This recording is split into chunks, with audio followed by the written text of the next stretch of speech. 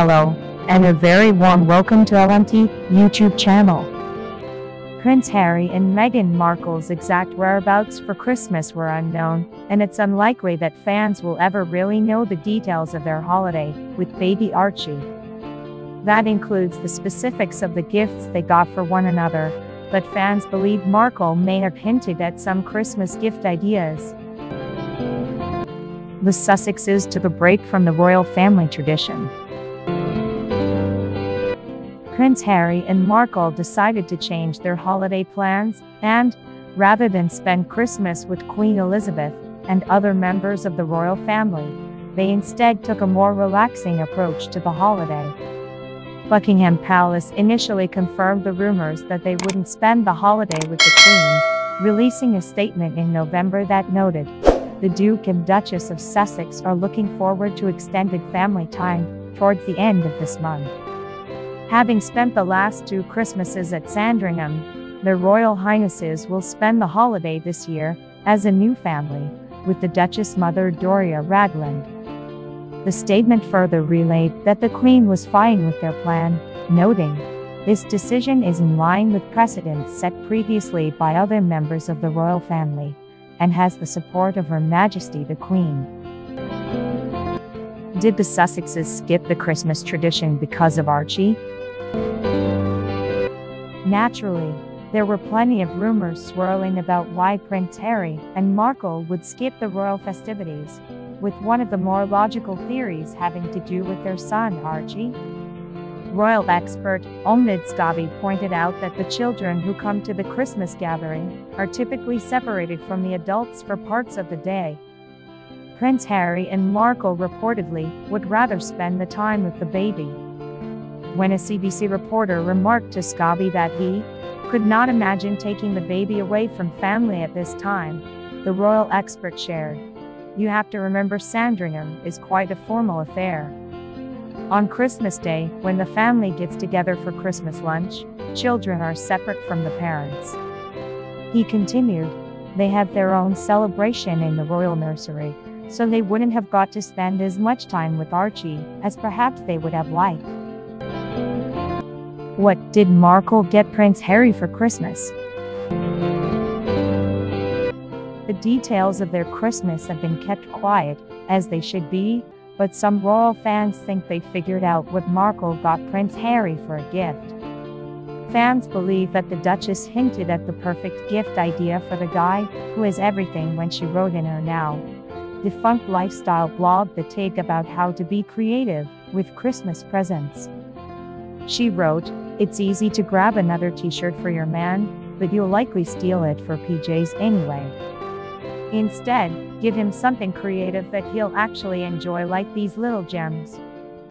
Markle provided a number of options that would make great gifts, such as a box set of colorful socks, a Crossley radio turntable, or a Brookstone pocket projector to display photos.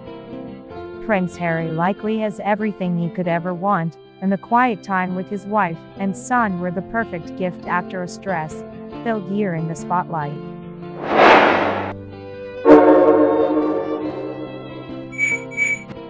Prince Harry is seen in the new year with Meghan and baby Archie at a $1.14 million waterfront mansion in Canada, understood to belong to a Russian oligarch. The Duchess of Sussex's mom Doria is joining the royal trio along with a royal protection team, who are staying in a cottage in the grounds.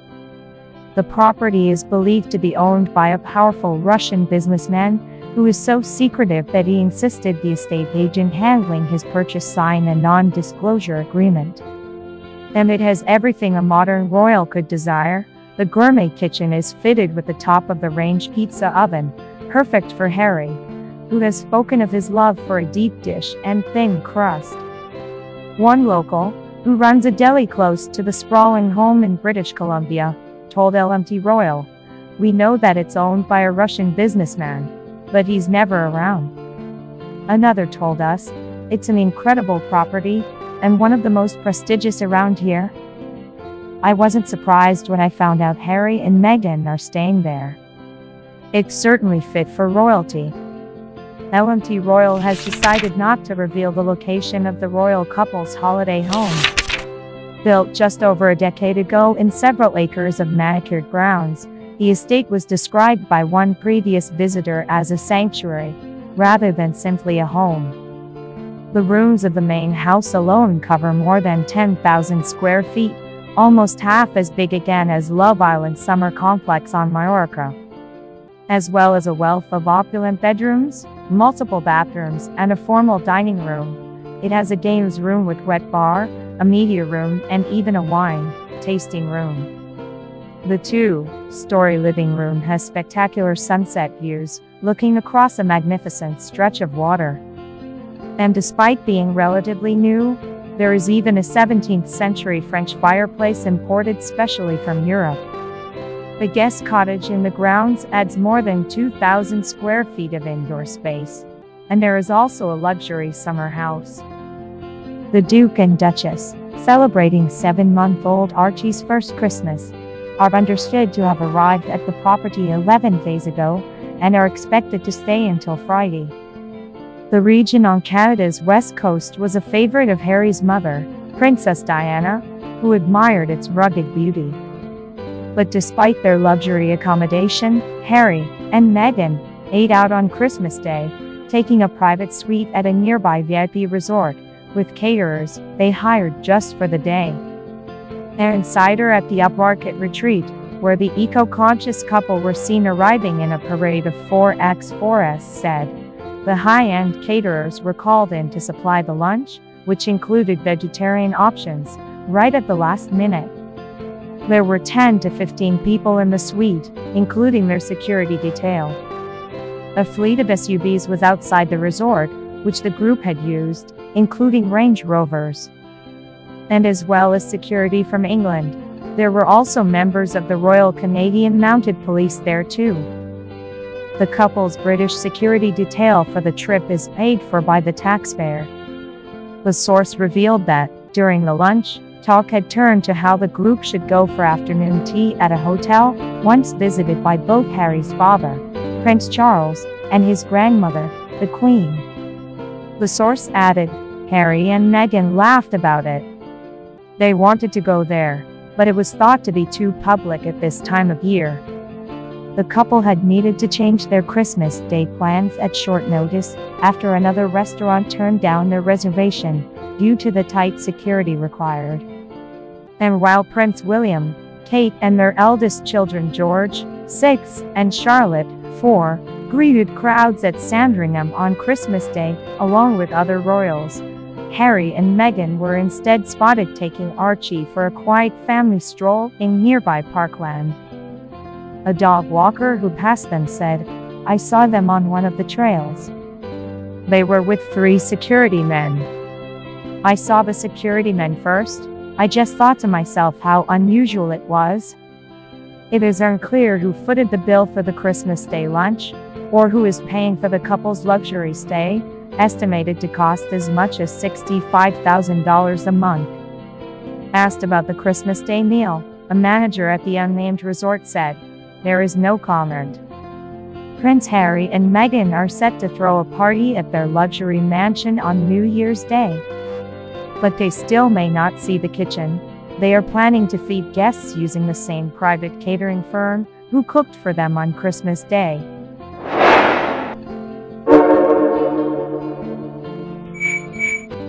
Since she first began dating Prince Harry in 2016, Duchess Meghan Markle has been the subject of both praise and ridicule. The former actress left behind her life as she knew it, and her hit drama series, Suits to marry into the British royal family. It has certainly been a whirlwind.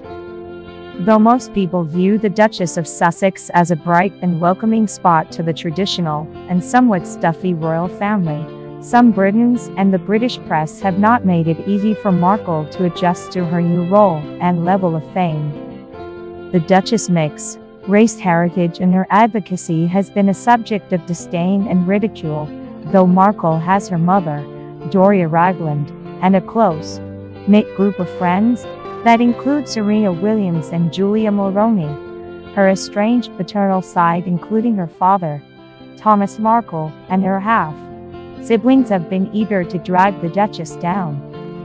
Here's a look at what we know about Markle's family. This is how Meghan Markle's parents met. The Duchess of Sussex is the only child of Doria Ragland, a 63-year-old African-American woman who is a former social worker and yoga instructor, and Thomas Markle, a white man who is a former television director of photography and lighting director. The pair met in the 1980s when they both worked on the set of General Hospital. Ragland was working as a makeup artist. Thomas Markle already had 2 children from a previous relationship. The pair divorced when the Duchess was just 6 years old. Meghan Markle's maternal side. Not much is known about Doria Ragland's side of the family. Ragland was born in Cleveland, Ohio to Jeanette, Arnold, and Alvin Ezell Ragland.